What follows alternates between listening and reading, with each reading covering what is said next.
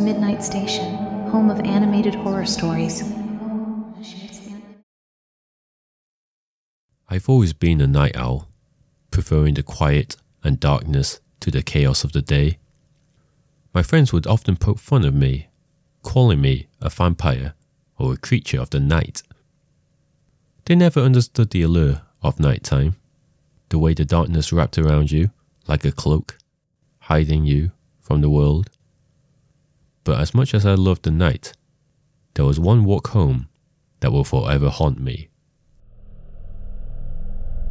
It was late, around 2 a.m, and I had just left my friend's house after a night of gaming and laughter.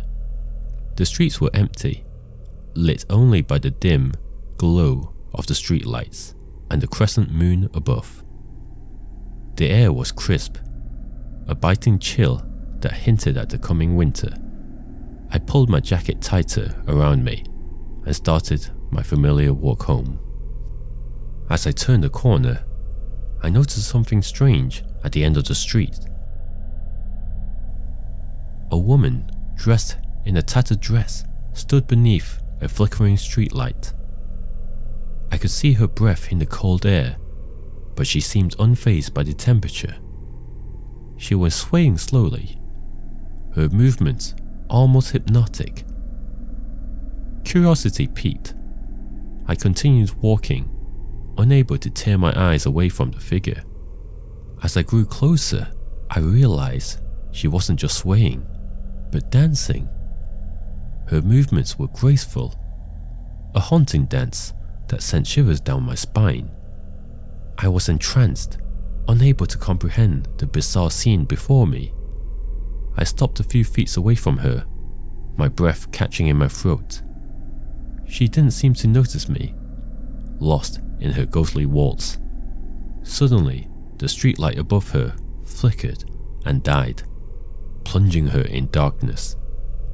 The sudden change snapped me out of my trance, and I felt an overwhelming sense of dread wash over me.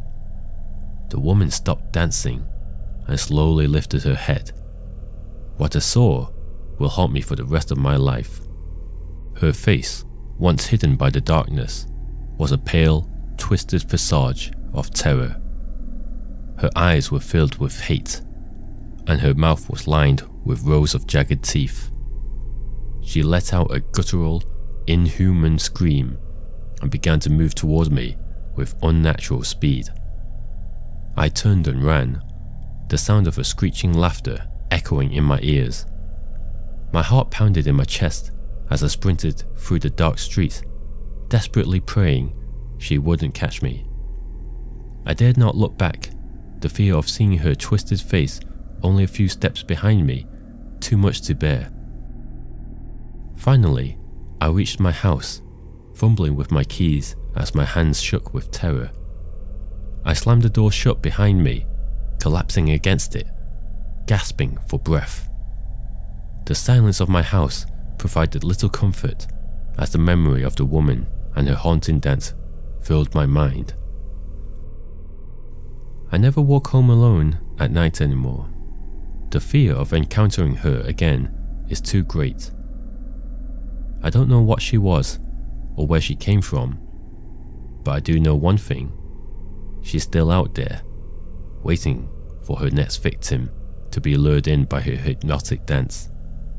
And if you ever see her, don't stop, don't stare, just run and pray that she doesn't catch you.